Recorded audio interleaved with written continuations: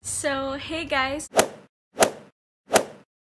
Welcome back to my channel, and for today's video, I'm going to do a makeup look na sobrang fit for summer, lalo na sa mga taong gusto ma-sunkissed pero hindi nila makuha kasi nga, hello, sino bang taong gustong mangitim? So, gagawa tayo ng perfect look para sa mga pictures, kunyari sunkissed tayo. So, I hope you guys enjoy and just keep on watching. So, as we can tell, may kilay na ako. Kasi sobrang ang filter ng araw na to. Kasi sabi ko, gusto mo maganda video. Kaso hindi nabuo. Kasi dapat, okay na yung video ko. Tapos biglang, lagi walang storage, ganyan, storage yung camera. So, lagi ulit-ulit. Pero pag natitigil ka sa makeup, para nawawala yung groove mo mag-makeup. So, pumayag siya. So, sabi ko, ulitin ko. So, hindi ko na yung makeup. So, ito yan, na Sunkissed makeup look. So, ayun. Ang dami explanation. So, syempre, ayaw natin ng mabigat sa face. So, magko-concealer lang tayo ngayon. And ang gagamitin natin is this Maybelline Fit Me Concealer in the shade Sand Sable 20. So, lalagay lang natin siya dun sa mga parts na gusto natin i-highlight. Like our under eyes, dahil maitim na ang under eyes natin. So, dab lang para hindi mag-cake up later. Unahin natin yun dito. Iwasan ang kilay.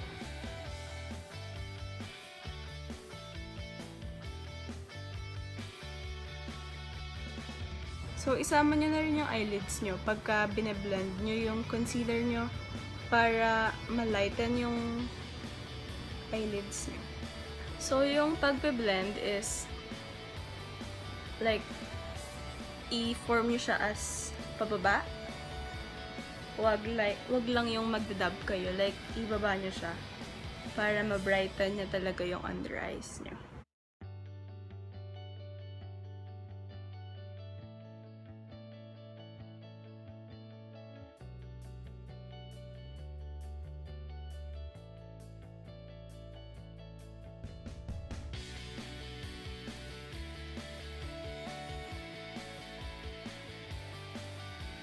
So, after, just get any powder. So, yung powder na gagamitin natin ngayon is, first time ko lang siya gagamitin.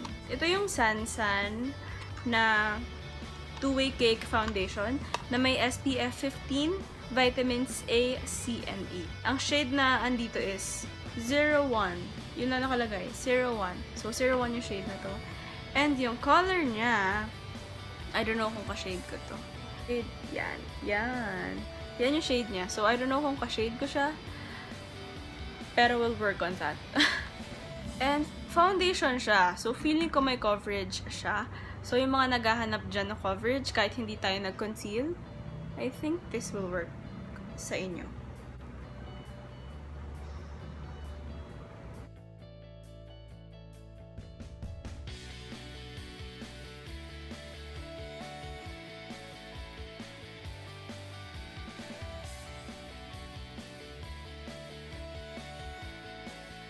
Ang gagawin natin is super simple lang na eyeshadow.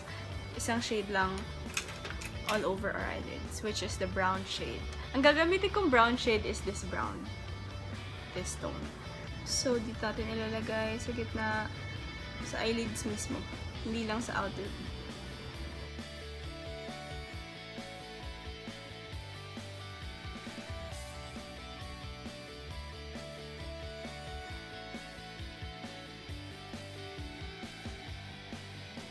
So, mag-eyeliner tayo, pero yung eyeliner natin is brown. And kung meron kayong eyeliner na brown, yung liquid eyeliner na brown, that will do. Pero ako, since hindi ko pa na-master yung liquid, let's use this Cleopatra na ng Everbelena. This is a brown shade na eyeliner, and we'll use it sa pag-wing ng ating layer. Actually, hindi siya wing. Like, para lang may outline.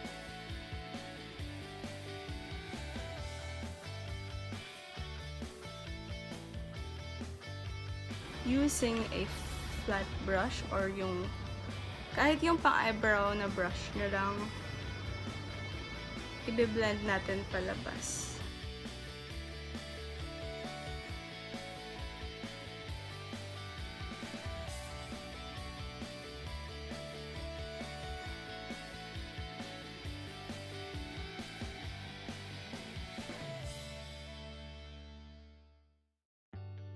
And then, kung ano yung natira sa pang smudge nyo, put it underneath or sa lower lashes nyo.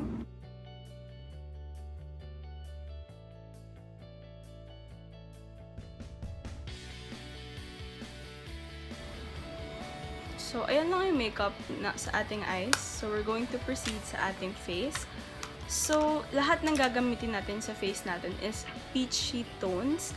And yung contour, hindi tayo masyado mag-contour. And yung, kung saan tayo mag-focus na cheeks is not here, pero dito. Parang magiging drunk blush look siya. Which, yun naman siguro yung aim ng Sunkissed, kung hindi ako nagkakamali. Alam ko yun talaga yung goal ng Sunkissed. Ooh!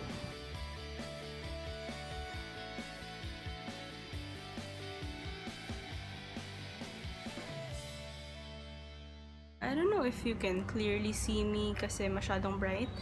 Pero ayan siya.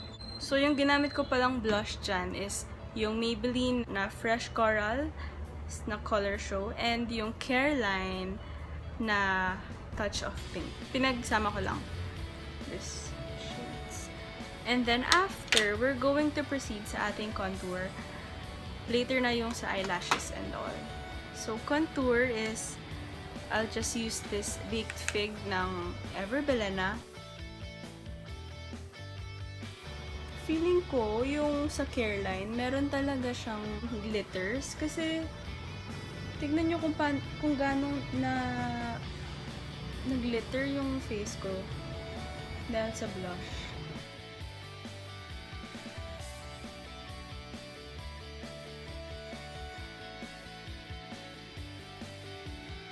And then, sa ating nose, kahit matangos yan or hindi, just put contour. Yung iba, they use brushes para maging precise yung kanilang pagka-contour. Pero if hindi nyo naman na-achieve yun, like natural lang, you can just use your fingers. And then after, let's proceed sa ating eyelashes.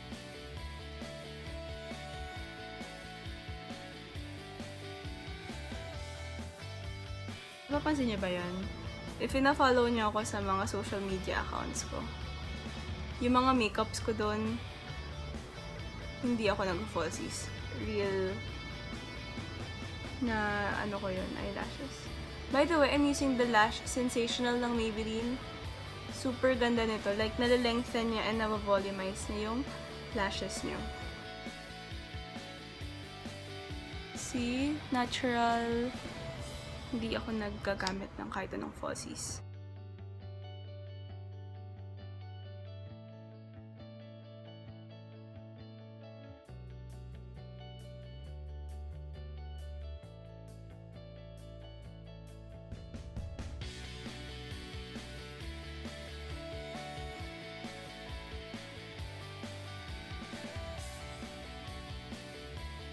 So, if hindi kayo contented, you can curl it one more and then put another coat.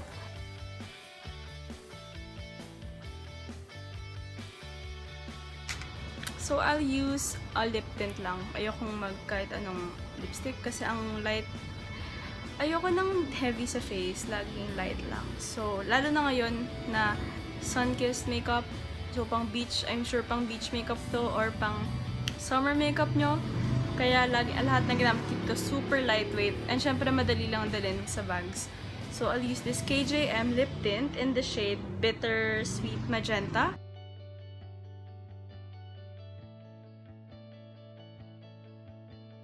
If nadadarkan kayo dyan or gusto nyo talaga ng lipstick, I have a suggestion to make. You can use this Careline na matte liquid lipstick in the shade Glaze.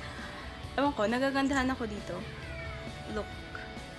Yung una, nag-review ako dito eh. Gumawa ako ng review dito. I'll just put it sa link sa taas. Una, ayoko siya, if mapapansin nyo dun. Kasi, hindi ko lang feel. Parang hindi siya tama sa skin tone ko. Pero nalaman ko na kung paano siya i-apply.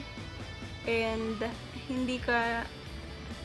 Dapat pag ina-apply mo siya, light lang. Like, tatanggalin mo talaga yung excess.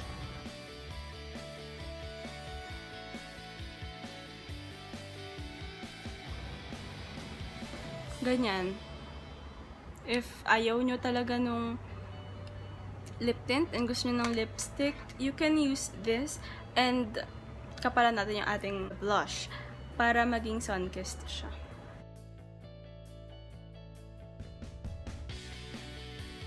So, there.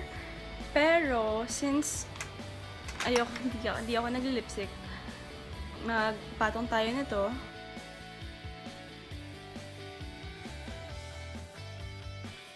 Super dali lang ng makeup look na to. As in, super dali niya lang. So, I'll be back. I'll just fix my hair and...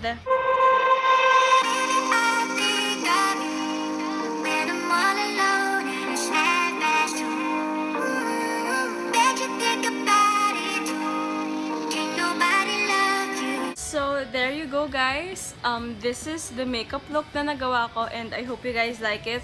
It's been a while since nag-post ako. Alam niyo yan. Nagpahinga ako like for a week bago ako mag-film. And nagkaroon kasi ako ng downside kasi nawala yung isa kong makeup. So, there you go guys. This is the end of the makeup tutorial. I know it's been a while na ang tagal kong bumalik, like last month ako last na nag-upload and I'm really sorry for that. Kasi busy yung March month and yung Feb dahil requirements na pasahan and also thesis making. Pero now na summer na, as in parang start na ng summer, I'll make sure na nag-upload ako ng videos.